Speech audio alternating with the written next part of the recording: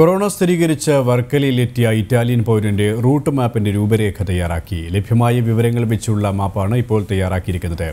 ഏറെ പ്രയാസപ്പെട്ടാണ് ഇറ്റാലിയൻ പൗരന്റെ സഞ്ചാരപാത തയ്യാറാക്കിയത്. ഇതനുസരിച്ചുള്ള പരിശോധന ആരോഗ്യവകുപ്പ് വർക്കലയിലും ശക്തമാക്കി.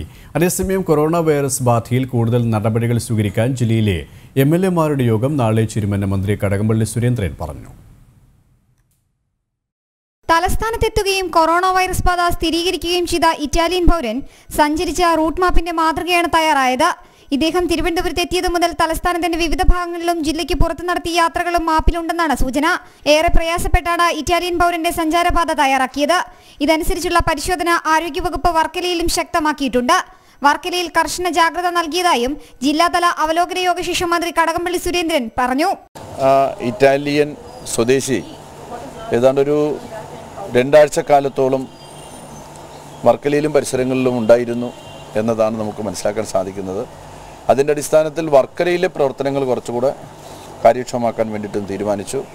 ജില്ലയിലെ നിലവിലെ സാഹചര്യം ചർച്ച ചെയ്യാൻ വിവിധ നിയോജക മണ്ഡലങ്ങളിലെ എംഎൽഎമാരുടെ യോഗം ചേരുമെന്നും മന്ത്രി വ്യക്തമാക്കി. വിദേശത്ത് നിന്ന് എത്തിയവരെ കർശന നിരീക്ഷണത്തിന് വിധേയമാക്കുമെന്നും മന്ത്രി അറിയിച്ചു.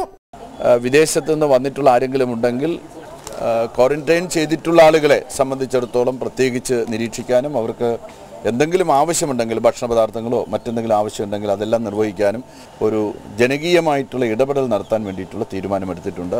മാളുകൾ അടയ്ക്കേണ്ട സാഹചര്യങ്ങളില്ല.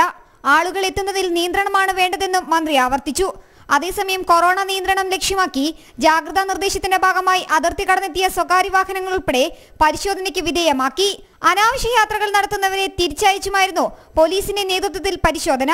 അതേസമയം പോലീസിന്റെ പരിശോധനയോടൊപ്പം ആരോഗ്യവകുപ്പിലെ ജീവനക്കാർ ഇല്ലാതിരുന്നത് വിവാദമായതിനെ തുടർന്ന് അമരവിള ചെക്ക് പോസ്റ്റിൽ ഡോക്ടർ ശിവകുമാറിന്റെ നേതൃത്വത്തിലുള്ള മെഡിക്കൽ സംഘം പരിശോധന നടത്തി. നെയ്യാറ്റിൻകര താലൂക്കിൽ കടുക്കറ, അമരവിള റെയിൽവേ സ്റ്റേഷൻ തുടങ്ങിയ പ്രദേശങ്ങളിലായി 20 സ്ഥലത്ത് പരിശോധനയ്ക്ക് തീരുമാനമായി. പോലീസും ആരോഗ്യവകുപ്പ് ജീവനക്കാരും അടങ്ങുന്ന സംഘം 24 മണിക്കൂറും പരിശോധന നടത്തും.